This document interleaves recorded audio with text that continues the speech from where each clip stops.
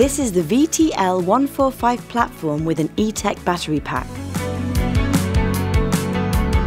Check that your surroundings are clear before setting up your unit, looking out for any drains.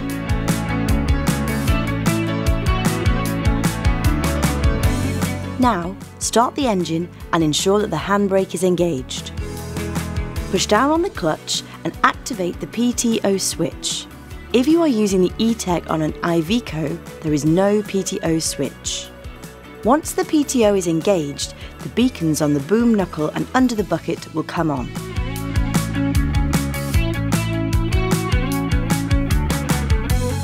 On the overhead switch panel, the yellow LED indicates the PTO is working. The red LED shows the legs are out of stow and the green light shows sufficient pressure on the legs to operate the platform. Once the legs are deployed, the van will elevate. Ensure the vehicle is within the 3 and 5 degrees indicated by the level bubble. Open the side door and ensure that the E-TECH battery switch is on. The current state of the charge will be indicated on the grey box on the turret. Ground control operation is activated with the selector switch on the turret. To test the operation of the emergency motor from the ground controls, first stop the engine and press the red emergency motor button to listen for the motor activating. With the engine off, you can operate the ground controls. Both the green dead man's trigger and the function required need pressing at the same time. To operate the platform using the emergency motor, you need 3 fingers to operate the dead man, the emergency motor and the function required. When finished with the ground controls, replace the control box back in the bracket and switch over to bucket controls. Enter the basket and use the rated anchor points to secure your harness, making sure the bucket door is closed to activate the controls.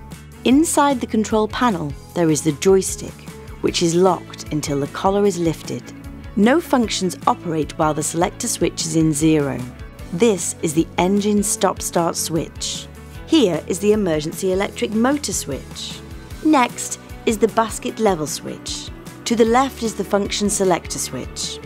The emergency stop switch is at the top of the panel, which cuts the control and stops the engine. To release, twist and pull. Another emergency stop is provided on the ground controls.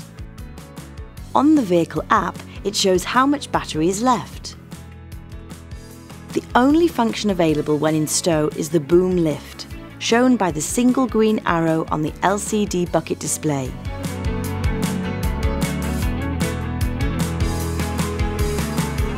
Once up and out of stow, the rest of the functions will become available, again shown by the green arrows. Alignment arrows are provided as an indicator. Across the VTL series, we have a semi-home function to assist with docking. With both the fly jib and telescopic retracted and the main boom below 15 degrees elevation, the platform will stop above the dock coming in from either side rotation, allowing a safe and simple return to home. The selector switch needs to be in 0 position to operate the bucket level function. This changes the screen to explain how to operate. The angle of the bucket is controlled with the joystick.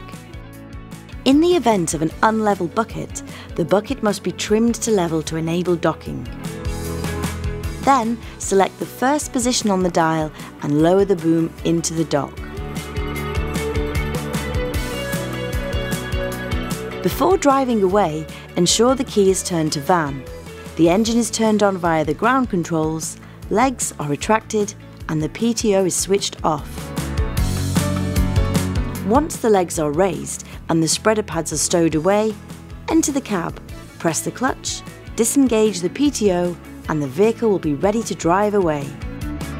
The E-TECH battery pack will recharge when the vehicle is driving.